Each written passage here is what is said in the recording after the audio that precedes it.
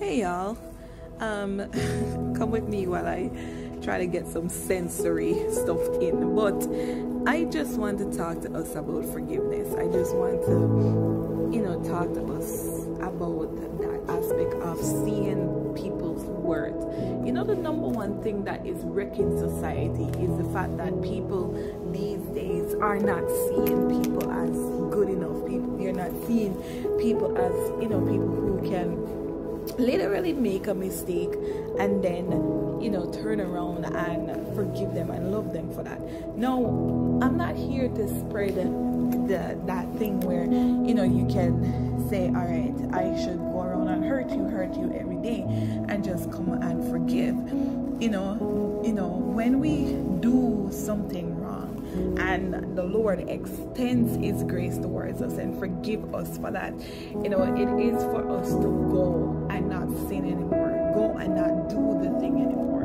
Now, if a person hurt us and that person come to us and asks us for forgiveness, it is within us to know, okay, when I forgive you, I'm expecting you to not do the act anymore.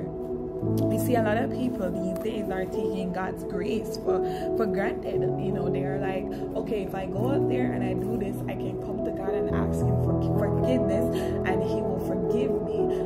But God is looking for us to do something on our path. If we ask him for forgiveness, he's looking for us to literally not do the wrong anymore.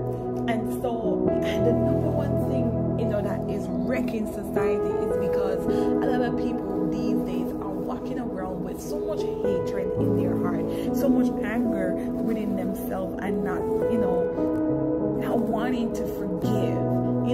Like seeing that person as just a bad person, as a horrible person, and not wanting to forgive. When you forgive, it sets you free. Forgiveness is more so about us, more so about you, more so about me than about the person that we are forgiven. A lot of people right now are in, unforgiveness jail because, the person who is supposed to forgive them have not come to that understanding to forgive them. So today, make it the day when you are going to be purposeful in your heart to forgive somebody for something they have done, and just keep pushing, keep moving forward. Don't dwell on the hurt, don't dwell on the pain, because when you forgive, you set somebody free. When Jesus forgive us, he said that he casts our sins as far as the east is from the west, and he remembers them no more. So it's not for us to forgive somebody and then 2 weeks later we are going to say, oh, remember when you did this, remember when you did that. Forgiveness is setting the person free and out of unforgiveness jail, right? And so that the person can live the life